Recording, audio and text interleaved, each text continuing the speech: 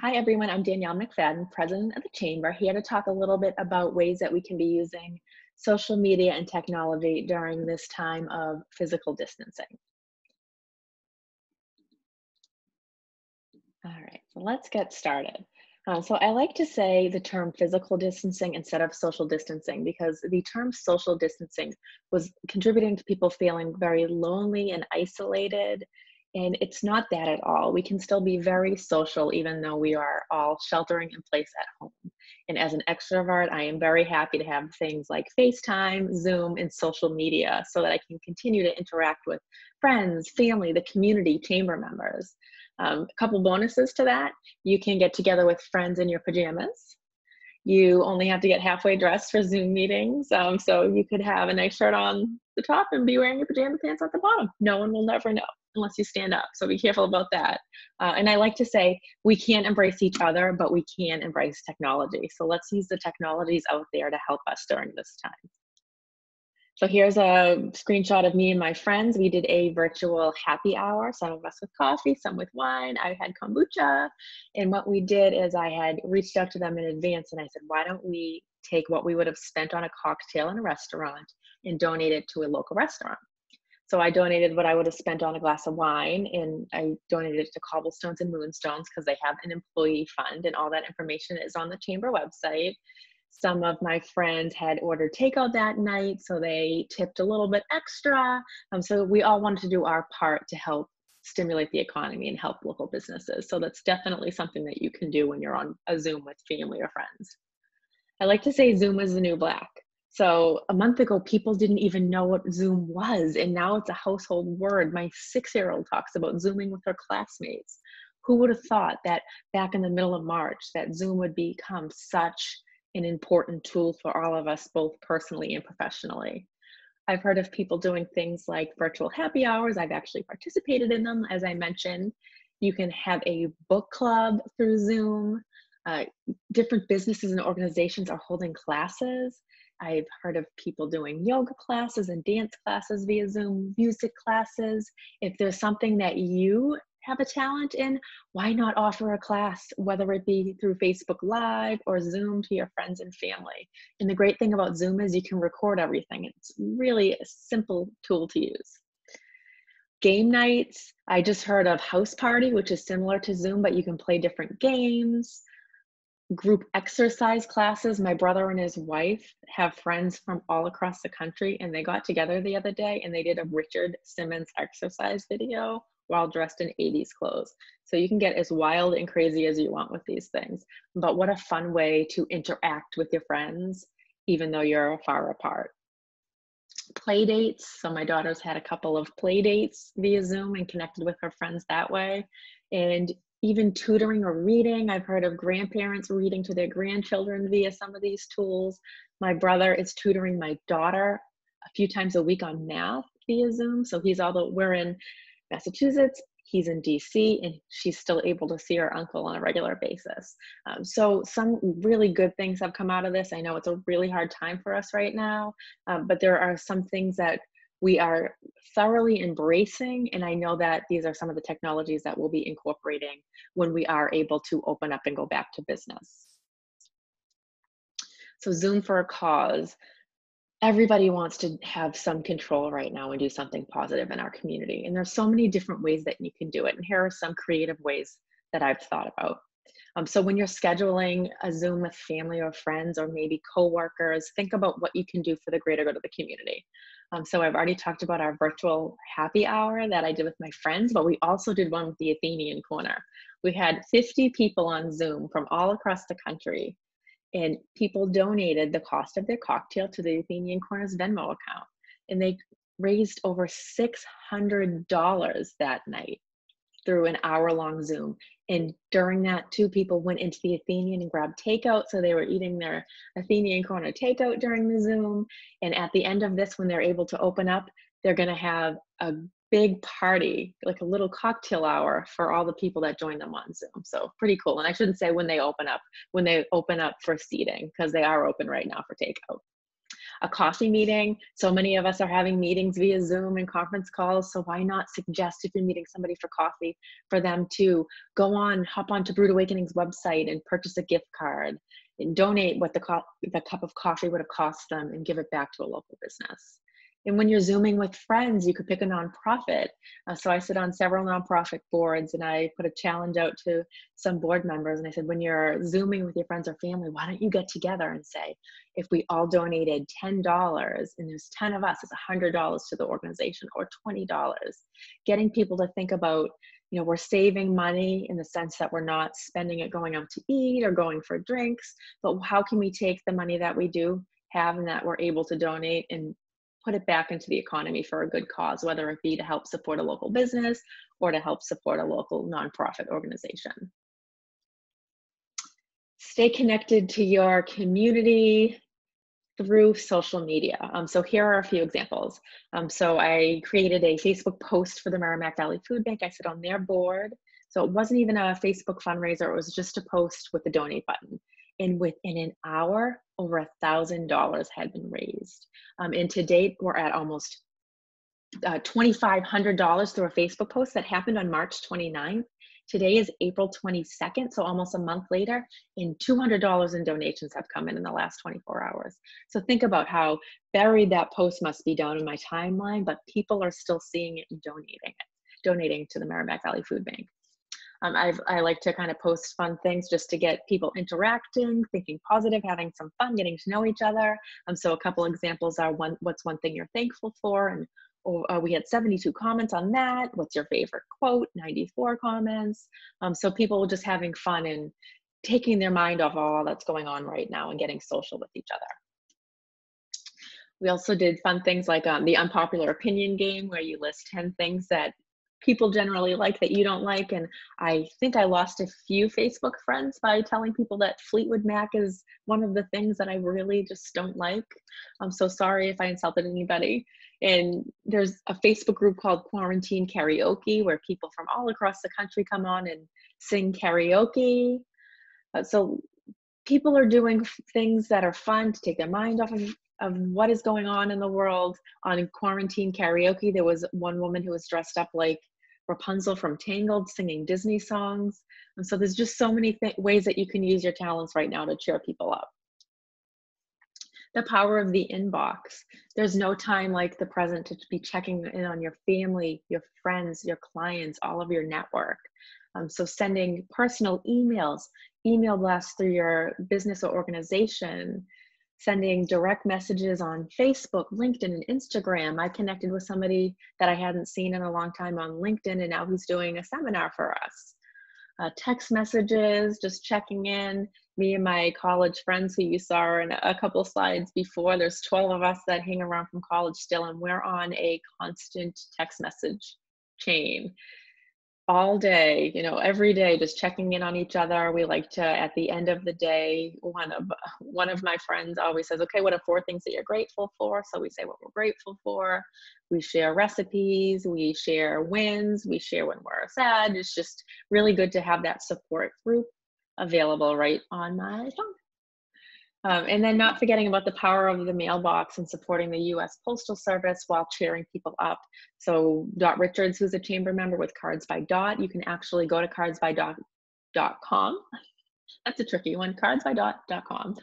And you can send an actual beautiful card in the mail by going online. You either create your own card by pulling a picture of somebody off Facebook or using one of their templates. Type in a nice message, and they will actually print it and put it in an envelope, stamp it, and mail it for you. So you don't even have to touch anything. And it's a great way to cheer somebody up and also to support the U.S. Postal Service. They're working really hard right now. Uncertainty leads to creativity and innovation. Anything that's happening right now, I like to try to flip the switch, even if it doesn't feel like a positive, and say, what is the opportunity in this? Why is this happening? What can we do to make a positive thing come out of it? How can we be creative? How can we continue to connect with our friends and family? How can the chamber continue to add value to the community and our members? On Facebook and social media, even on the news, I've seen things like drive-by celebrations and parades.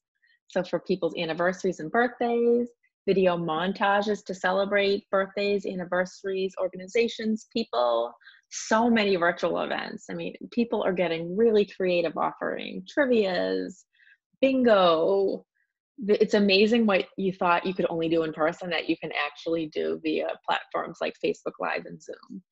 Teddy bear and Easter egg hunts, people putting pictures of eggs or teddy bears in their windows and walking around the neighborhood and seeing, going on a bear hunt, sidewalk chalk walks where people are dressing up their driveways and their sidewalks with beautiful drawings. I mentioned this earlier, but you can offer a tutorial or DIY help. If you're really good at something, why not put your talents out to the world and share it with other people so that you can inspire them to be a little creative, and crowdsourcing ideas to spearhead a project or a cause. Think about an organization or a family that you want to help, and how can you rally your friends, family, social media followers for this cause and have some fun with it. Help your community. Have you seen a theme throughout this? I'm all about giving back to the community, as many of you are. So as individuals and families, I've seen people post things like, I'm here for you if you need food or help with something, no questions asked, just send a message in my inbox. If you need food, I will drop it off at your front door. So letting people know that there are individuals within the community that want to help those in need.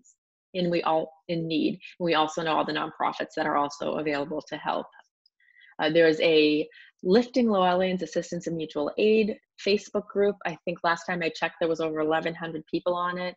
And this is a great group to join if you want to offer help or if you need help. Nonprofits, you could create a fundraiser or a drive through social media. You can ask an organization if they have a client or a family that you can adopt. I'm on the board for the Center for Hope and Healing, and they have between 70 and 80 families that could use assistance with perhaps accessing technology through tablets or rent assistance or groceries. And for between $100 and $250, you can actually adopt a family through the Center for Hope and Healing. You give the donation and they'll take care of the rest. And they have a fundraiser going on their Facebook page right now if you want to check that out. Support local businesses.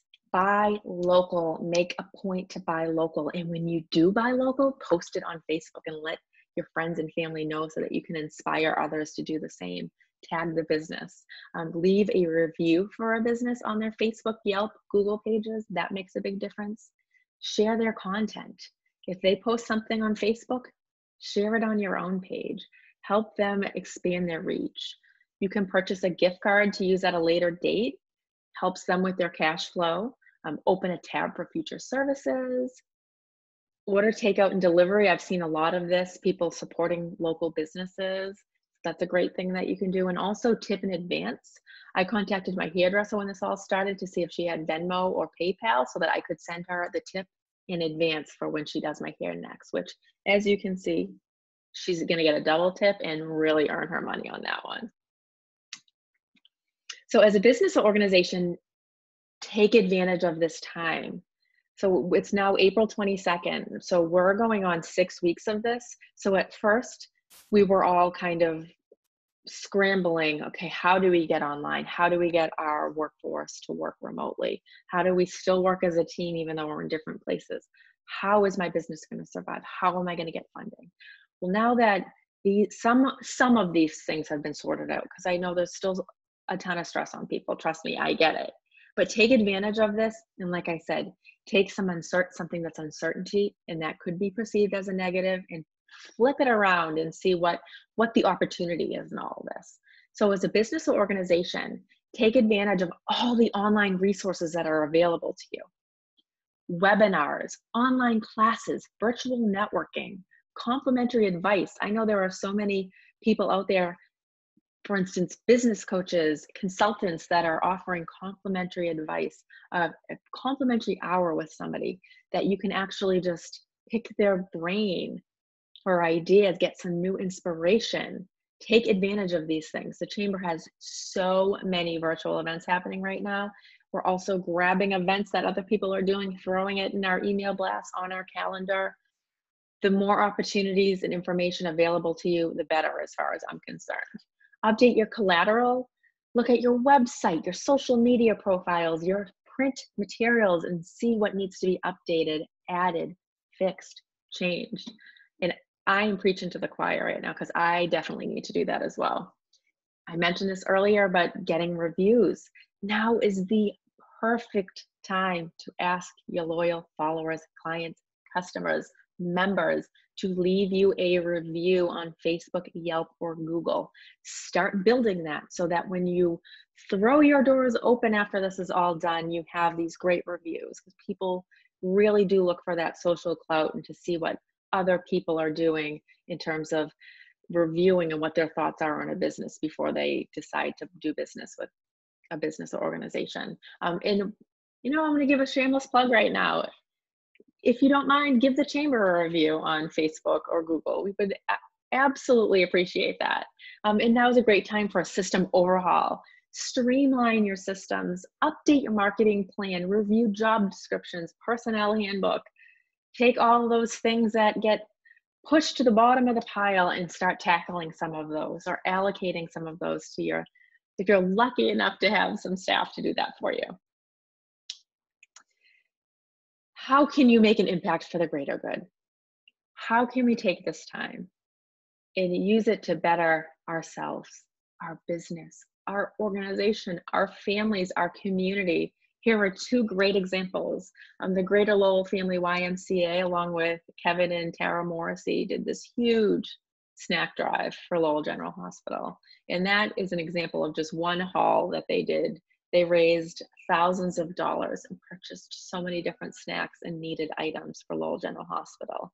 The Artisans Exchange made a post. They were making masks for people and not charging. Here's a small business that could use as much support from the community as possible, and they were spending their time making masks and handing them out to people who needed them. So hopefully this gave you some inspiration on how you can inspire the people around you to use technology to be social, to give back, to better themselves, the community, their business, their organizations, their friends and family. Thank you for taking the time to watch this. If you have any recommendations on different webinars, ideas that you'd like to hear more about, things that we can be doing for you, please don't hesitate to reach out to me. My information has been at the bottom of this whole video, and I'm happy to chat with you. And the chamber is truly here to help, and we just want everybody to know that. So thank you so much. Now I have to X out of this and stop sharing my screen so that I can get out. So still learning the Zoom thing, but I have to say I am 100% loving Zoom, and I hope that if you haven't had the opportunity to check it out, hop on one of our virtual events and check out Zoom, and then embrace the technology. Because remember, we can embrace each other, but we can embrace technology. I almost said we can't embrace ourselves, but technically we can embrace ourselves. But we can't embrace each other, but we can embrace technology. Thank you very much for watching.